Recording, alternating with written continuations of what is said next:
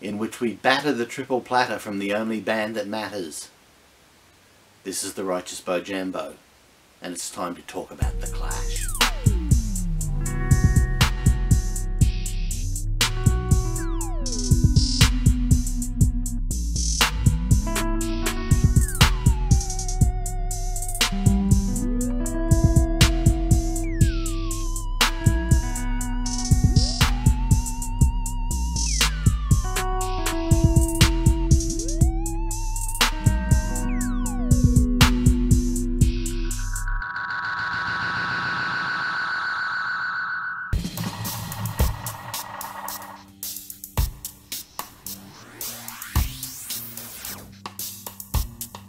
In December 1979, The Clash released London Calling, that rarest of beasts, an impeccable double album.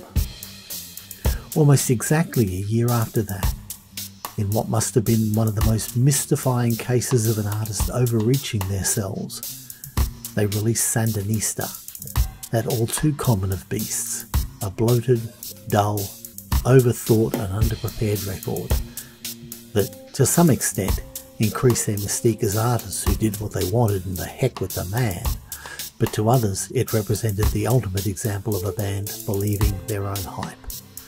Time to gird up the loins and dive in. The Clash have become, historically, a band who seems beyond criticism, with the noticeable exception of Cut the Crap, which was a Clash album in name only. In fact, sometimes it seems, and especially in these politically charged times even more so, to be a race to extol increasingly the higher virtues they signalled in their best work, and to reconstruct or gloss over the times when they weren't so great. A little history lesson is therefore called for. That sense of untouchability is built on a ferocious run of singles through 1977 and into 1978. Initially snubbed by the punk movement because they're taking a £100,000 advance from a major label in the form of CBS. To counter this, they successfully branded themselves as the only band that matters and released Incendiary 45 after Incendiary 45. White Riot, Remote Control, Complete Control, Clash City Rockers, White Man in the Hammersmith Palais, Tommy Gun, English Civil War. Their first album was spotty, but when bolstered by the pick of these singles and B-sides, the American import version of The Clash is an essential artefact. It was, in fact, the biggest selling import album in US history to the time. 1978's Give 'Em Enough Rope suffered from unsympathetic and overly metallic production by Sandy Pearlman, as well as some very weak songs. Stay Free is particularly egregious. After the rest of 1979's singles missed the mark by some distance, as well as the Cost of Living EP, they retrenched with reprobate genius Guy Stevens as producer and brought out London Calling. Famed for its eclecticism, London Calling succeeds on the strength of its songs. Well-chosen covers, tales of romantic and idealistic outlaws, flashes of humour and a fatalistic sense of social mission. It's the music which wears its ambition well, and while challenging the band's limitations, respects them and pushes hard against them. And subsequently, of course, became the album against which everything The Clash would ever release again was judged, and inevitably pale. The band remained prolific in the wake of London Calling, and within a year the follow-up album, a triple disc package which legend has it the band agreed to take significant royalty cuts and deferments against to A. get it released, and to B. do so at a price their fans could afford, Sandinista. Which brings us to the nub of the video. To swim against the tide of a romantic revisionism, I'm just going to come out and say it at the beginning. Sandinista is a really bad record.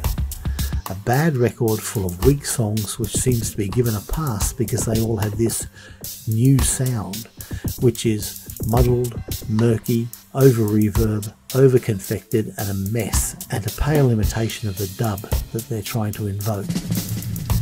In fact, I'll go further. This is a terrible record.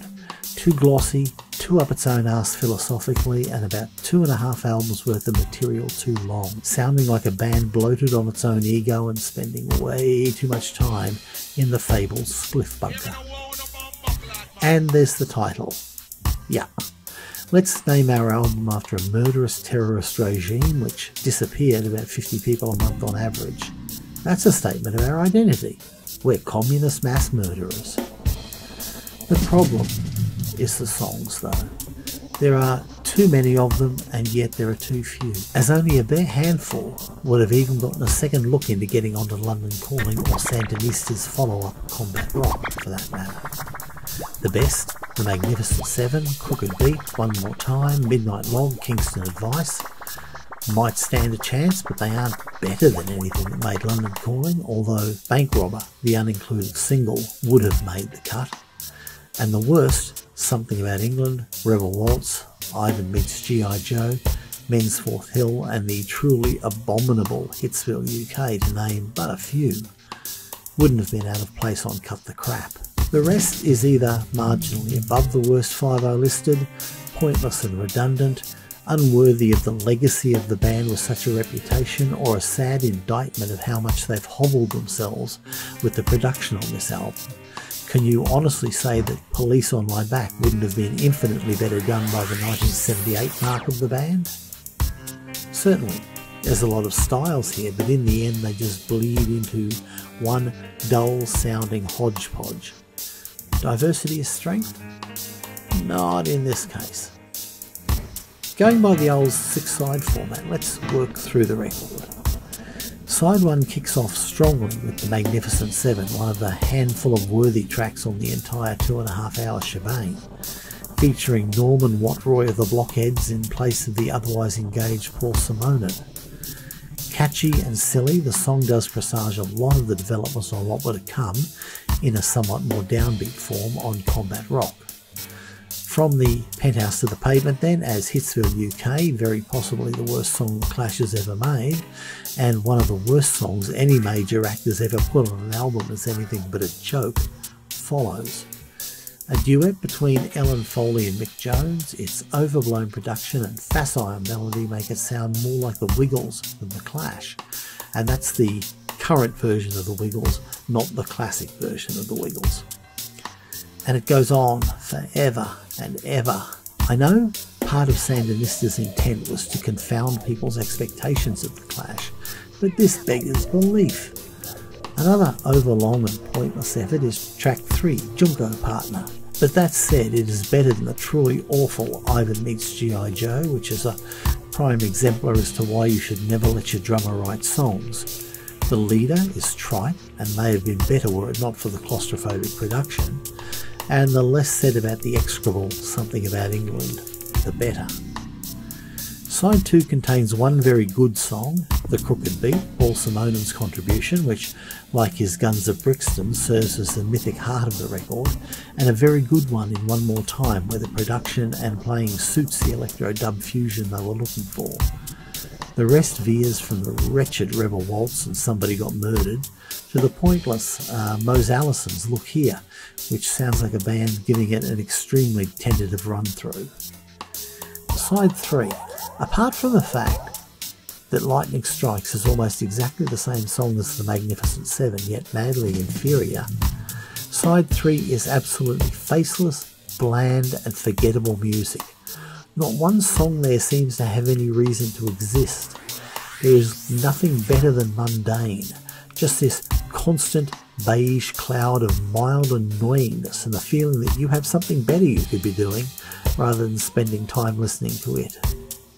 Side 4 is again inconsistent. The could be good if they didn't Sandinista-ise it, Police on My Back, followed by Midnight Log, is the only time on the whole album 2 better than 6 out of 10 songs follow each other.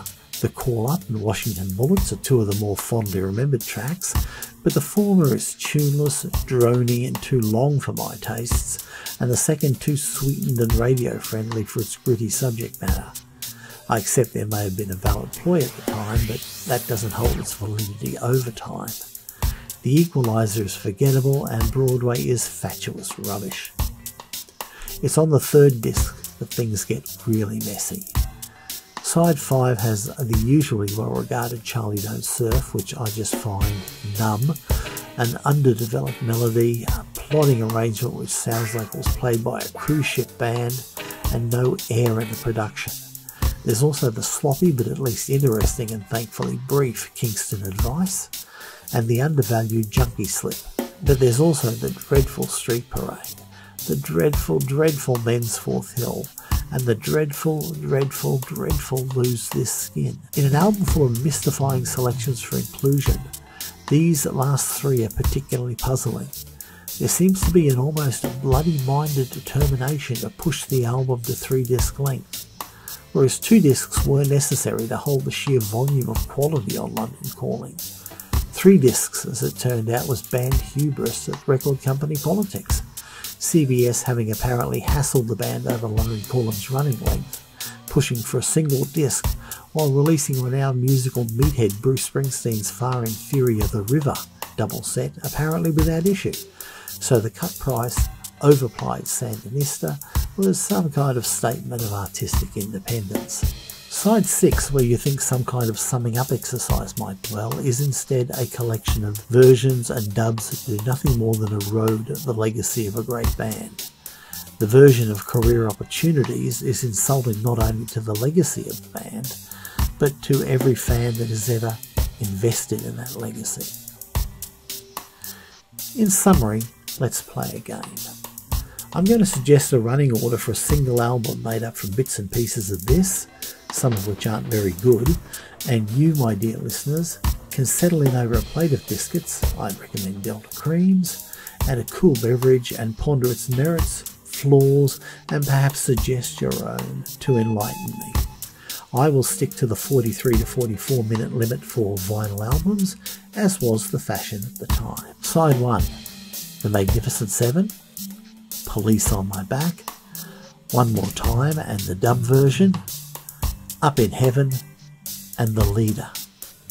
Side 2, The Crooked Beat, Version City, Midnight Log, Junkie Slip, Kingston Advice, and Washington Bullets. Well, wasn't that jolly fun? In conclusion, Sandinista as issued is an album that does not even manage to equal the sum of its, and even my cursory attempt to salvage it as a single disc based on its better parts isn't convincing, although I am absolutely certain others could do it much better. Of course, as my selection indicates, I have the benefit of hindsight and the considerable rebound that Combat Rock was to give the group, so I can cherry pick the tracks that best point towards that. But for the clash with Sandinista, the Casbah at this point remain most steadfastly unrocked. Good Morgen, meine Freunde. I hope you found today's presentation to be interesting and that it piqued your curiosity or outraged your sensibility about the infallible and uncriticisable Clash. One commentary or coloration I'd like to make on the commentary is regarding the song Ivan Meets G.I. Joe, where I suggested that it was good enough reason never to allow drummers to write songs for your band again. Topper Headon, of course, did write Rock the Casbah for Combat Rock. Joe Strummer rewrote the lyrics and Mick Jones added the electronic arrangement to it, but rather ironically, Rock the Casbah being the song which got the Clash out of hock that they went into for making Sandinista, Topper, for his troubles, was sacked from the band in May 1982, and he's not in the video that made the band famous with the MTV generation a little later on after that. That's Terry Chimes, their original drummer. Question is, was I too harsh on Sandinista, or did I accurately grasp the consequences of its overreach and its underplanning and overproduction? I would value your comments in the section below. As always, thank you for coming and watching. Feel free to leave a like or subscribe, and always remember that you can't know where you are at until you know where you've been.